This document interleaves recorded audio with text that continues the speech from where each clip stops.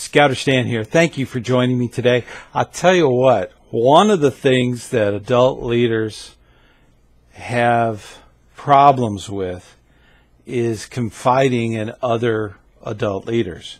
One of the nice things about a commissioner, and I hope you have taken steps and got a commissioner, okay? You probably have a really good one, okay? It's okay to talk to them about anything going on within scouting and the troop or the pack. It's totally fine, okay? That's kind of their purpose, to be there for you as a resource. Now, a lot of them, commissioners, will have training. Our trainers, they know a lot about different things.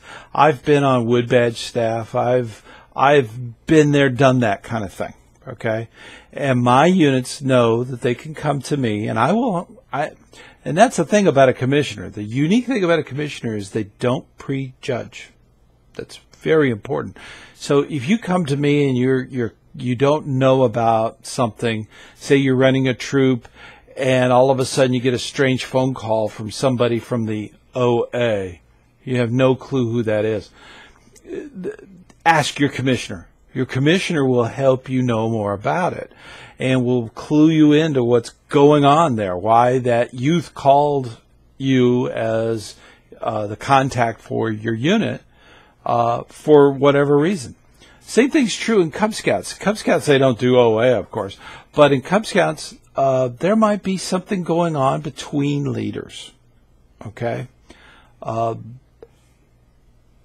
it's human nature, okay? We're all humans. We're all trying to do our best, right? A work in progress. But we have to remind ourselves as adult leaders, the Scout Oath and Scout Law are not just for the youth. They're for you too. That's something to really think about. You should put that in your heart, okay? The Scout Oath and Scout Law are very important. And if you have it, then you have it to give. Okay, so make sure that you think about that. Whenever there's a conflict within a unit between leaders or something going on that shouldn't be, okay, unscout-like behavior. Think of it that way. These are catchwords, and there's tons of them out there, but that's something to think about. Your commissioner is your advocate. And they quite easily can come in and say, hey, you know, I know there's been some hurt feelings. There's some apologies on both sides. They are your advocate, okay? Go to them. They will help you out if you're having a conflict. Conflict resolution is big with the commissioner staff. We're there to help other people at all times.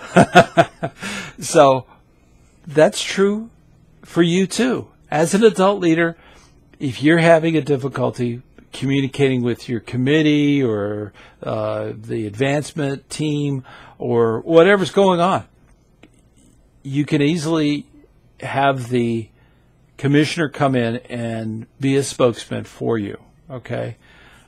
Sometimes things are said, and, you know, to be more scout-like, apologies, forgiveness, that's one of those things that a commissioner can help you with. And that's something that we do as a commissioners. We help resolve issues so that the unit can benefit from your leadership as an adult. That's critical. That is super critical. So keeping that all in mind, please talk to your unit commissioner, and they will help you in more ways than you think.